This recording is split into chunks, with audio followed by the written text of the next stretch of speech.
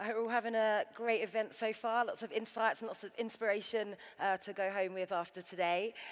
So we are here to talk about social engineering and sophisticated phishing. You know, these are the kinds of attacks that involve the use of deception by incredibly skilled perpetrators who are really adept when it comes to exploiting human vulnerabilities and security gaps to really capitalize on trust to gain unauthorized access to sensitive information and systems. Now, these kind of attacks are moving at unprecedented speed, which is in no small part down to emerging technologies like GenAI. That's really, really accelerating the innovation curve when it comes to modern social engineering, which is ultimately escalating its threat to our digital society. So it's crucial, or critical even, for us to really understand the intricacies of these attacks, which are getting more sophisticated by the day, in order to really understand how to defend against them. Now, I am joined by someone who is very well versed in this area. Joy Chick is, I think it's fair to say, a force to be reckoned with in the security landscape. She runs Microsoft's identity and network security solutions, running the world's largest security systems across consumer and commercial, which has over 1 million enterprise users, billion enterprise users, and almost 1 billion consumers on a monthly basis. So, Joy, how are you? Great, thank you, Lucy, and good afternoon. Ladies and gentlemen, it is actually my first time visiting the kingdom, and it's very much a great honor to be here. Absolutely. Now, we've got a lot to get through in a short space of time, so I'm going to dive straight into my first question. So we're going to start by, defining the problem and the impact of this issue. So why are phishing and social engineering attacks such a big problem in cybersecurity? Yeah, with any breaches, the most important thing that our criminals want to get is your credentials. Yes. And guess what? The easiest way to get the credentials is through social engineering and phishing. That's because, it's just easy when we are busy. It's easy for us, when we're not paying attention. Yes. You click on that email link, and then you get hacked. And I think we talked over the breaks, like, geez, even us as security professionals, yes, we get tricked sometimes. And when it happens, it really feels like, it really breaches our trust, if you will. But it happens. And actually, when it happens, it's not just for consumers. It's across the entire industry, whether it's healthcare, whether it's government, critical infrastructures, financial industry. Yes. And the impact is devastating. Yeah. I think there's this misconception, isn't there, that these kind of attacks happen to people that aren't very clued up, they don't work in tech, they don't really know. But it can happen to anyone. To anyone and to every one of us. Hands up who's been a victim of a phishing attack or have clicked on a nefarious link in the past. I know I have.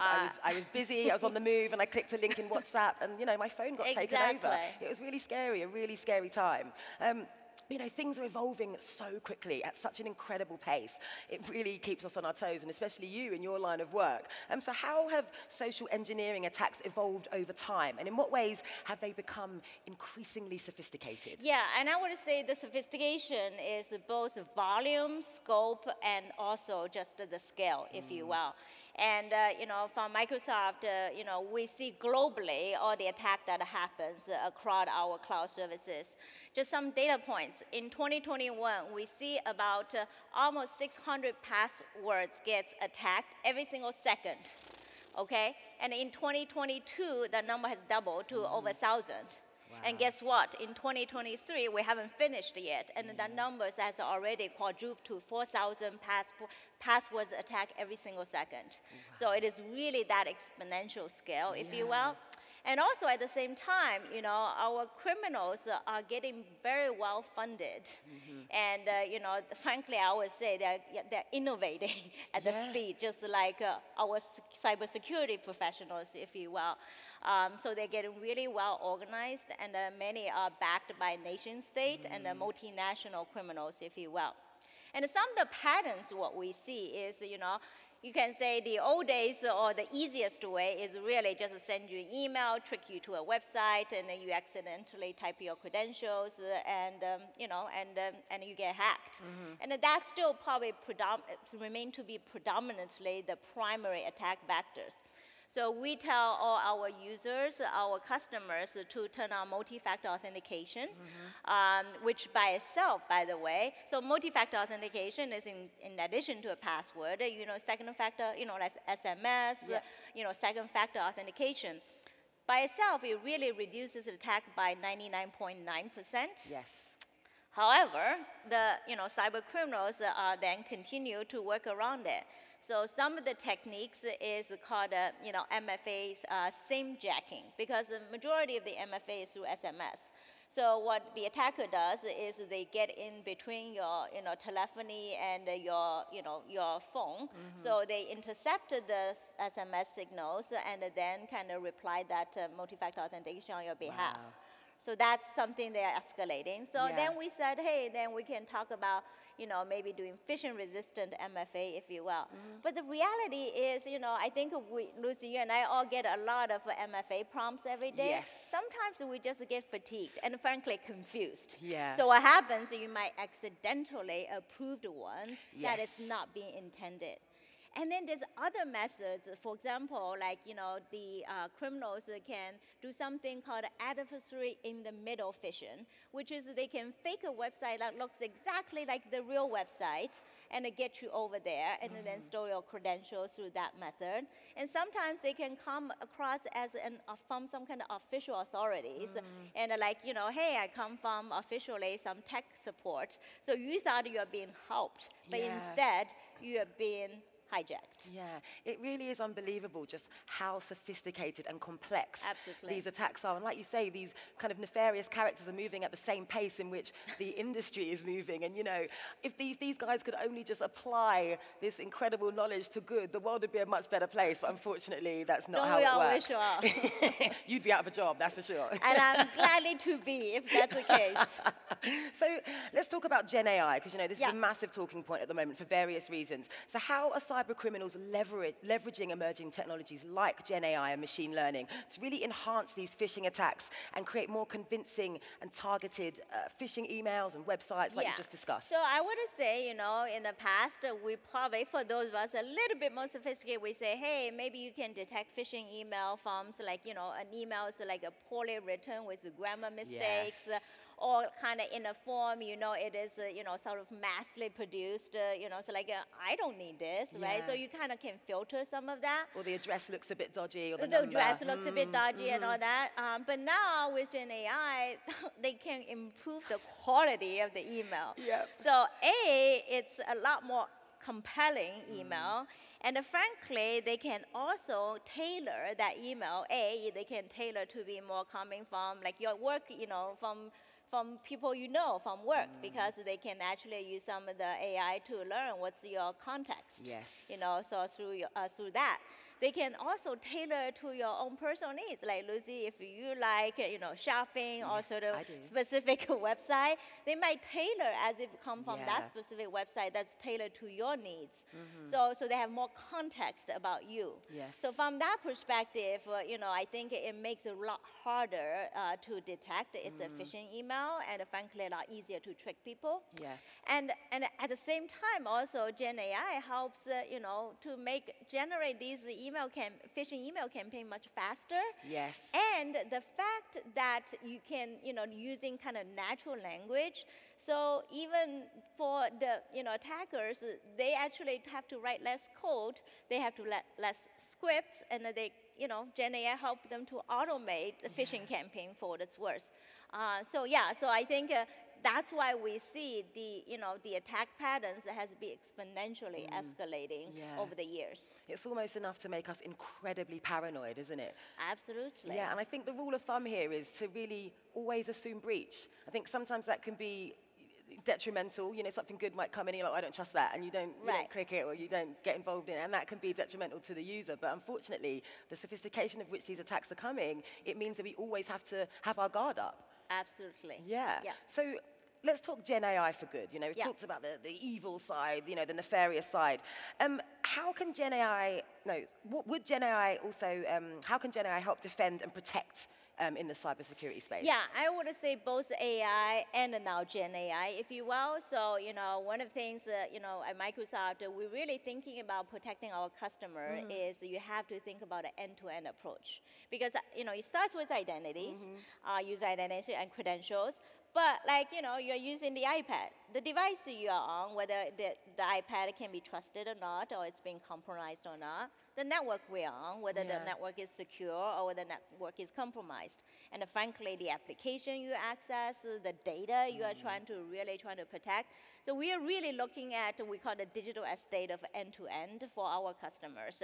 So from that perspective, as we're looking through all the trillions of signals in our cloud services, we can really apply AI, machine learning, to detect what are the anomalies and how to then real time, if you will, to help our customer to detect any breach and remediate quickly. Yeah. And then with GenAI, what helps is really to help us to automate a lot of these process, as well as helping security professionals so that rather than they have to use different security tools, rather they have to understand the logs, then they can use more human natural languages to understand, hey, if Lucy is being compromised, why Lucy is compromised? So by simply asking that question, rather than have to be the detective to go through all the tools and find out what's happening. So I think GenAI really democratized in terms of the skill set that's required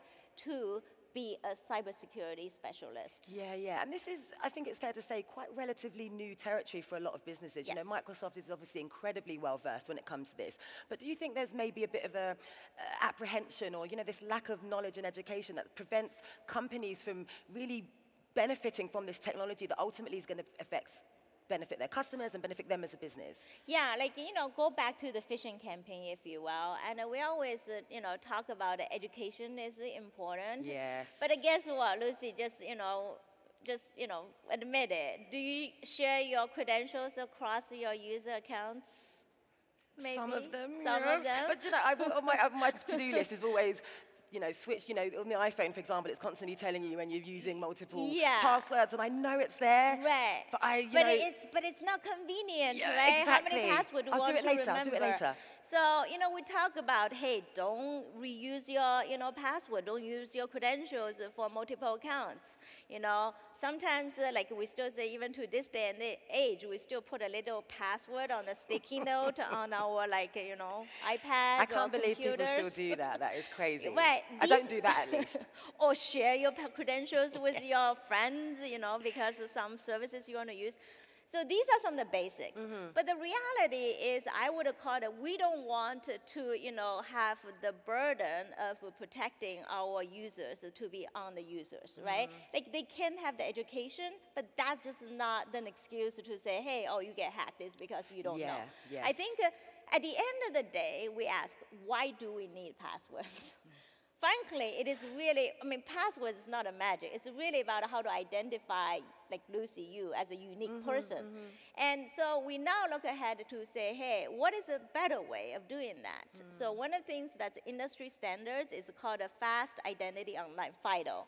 It is an industry standard. It is a way to leverage biometrics, because your biometrics is uniquely, Lucy. Yes. And then, in addition, something you have, like your iPad. So both something you are and something you have is a great way to identify Lucy as a unique person and as your credential, but in a way that is so user-friendly because you do not have to remember password at all. So some of the examples are Microsoft Windows Hello, if you will, the Authenticator app. And then now some of the newer inventions that we collaborate across Apple, Google, Microsoft, and the industry is about passkey support. Yes. So it is a phishing-resistant, passwordless method that can roam across trusted devices. Yes. And these are the things we're moving forward as an industry so that we can help our customers, users, to be secure, and so they can, prevent things like these, credential theft. Yeah, and it really is about time that this stuff becomes more mainstream, more talked about. Yeah. I was saying to you earlier when we were having a chat, about 5 or 6 years ago, I wrote an article for the Metro newspaper where I used to work, which was "The password is dead." And, I wrote this article, we're moving on from the password, and years later, we're still using passwords. Yeah. So, and I would say, at least now, we have more and more ways for us to accomplish that. Yes. But we still have a ways to go as an industry. yeah, absolutely. And of course, not everyone is up to date with these latest mitigation techniques. So I want to ask you, what role does education and awareness training, such as, digital literacy initiatives, what role do they play in preventing social engineering attacks? These are if I tell all customers, one thing they need to do is really turn on multi-factor authentication. Because even like we talk about, you may have still legacy, applications, so you still use passwords. Turn on MFA, multi-factor authentication itself. By itself, it reduces attack by 99.9% of the time. So I think that's a great start. But I don't think that's enough, right?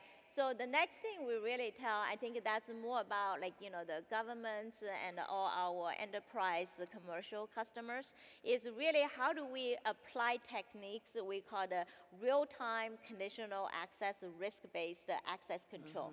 Basically, we're sitting here, I'm typically don't travel this far, so suddenly if I'm right now at this moment, I signed into my work account, at least there's a policy trying to validate, hey, is Joy really trying to access work at this location at this time?